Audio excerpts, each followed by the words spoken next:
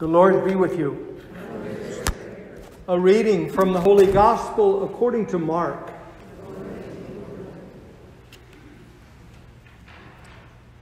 The beginning of the good news of Jesus Christ, the Son of God. As it is written in the prophet Isaiah, "See, I am sending my messenger ahead of you who will prepare your way. The voice of one crying out in the wilderness, prepare the way of the Lord, make his paths straight." John the Baptist appeared in the wilderness, proclaiming a baptism of repentance for the forgiveness of sins. And people from the whole Judean countryside and all the people of Jerusalem were going out to him and were baptized by him in the river Jordan, confessing their sins. Now, John was clothed with camel's hair and with a leather belt around his waist, and he ate locusts and wild honey. He proclaimed, "The one who is more powerful than I is coming after me. I am not worthy to stoop down and untie the thong of his sandals. I have baptized you with water, but he will baptize you with the Holy Spirit." The Gospel of the Lord.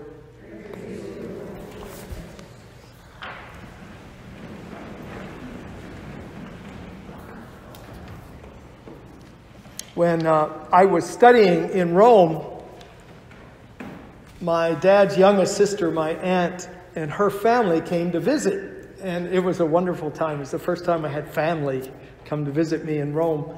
And we rented a van, or my uncle rented the van, and we drove all over. We went to Florence, and we went down to Sicily to see the house where my grandfather was born and all that kind of stuff. And one of the things that struck me so much was when you're driving, especially like from Rome to Florence, and when you're driving, there's several other places, but especially from Messina to Palermo, along the Autostrada, you go from tunnel to bridge to tunnel to bridge.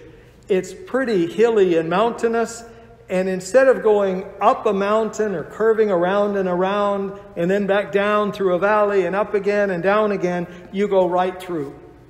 They've drilled all these holes through the mountains. In Toscana, you have these incredible views of these rich agricultural valleys, and in Sicily, you have these incredible views of the sea. It's really, really spectacular. That, in a way, I think, is what Isaiah is talking about and what John the Baptist is talking about. The land between Jerusalem and Jericho, Jerusalem and the Dead Sea, Jerusalem and the River Jordan is pretty hilly. They call them mountains. I don't know if we would call them quite mountains. But there's a lot of up and down and winding around and around and around and around. Today you can get from Rome to Florence, at least according to Google Maps, in 2 hours and 51 minutes if there's light traffic, like there was when I checked. Think of how long it would have taken the people in the days of the Roman Empire to get from Rome to Florence. It would have been days and days and days. And now you can do it just like that. The same with Jesus' day.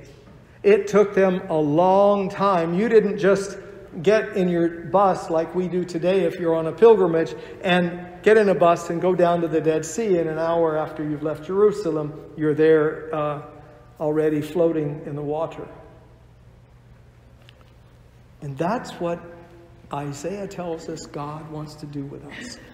Get rid of all these obstacles.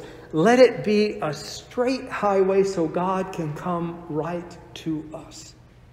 It's really an incredible, beautiful vision that they lay out. And I think that has influenced Pope Francis greatly.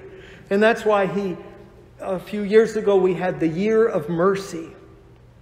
And now during this pandemic, we have general absolution once again made available to us. So that what it's doing, in a sense, is breaking down all the hills and the valleys and allowing God to come straight to us without having to go through any detours and any long, arduous climbs and descents and all of that.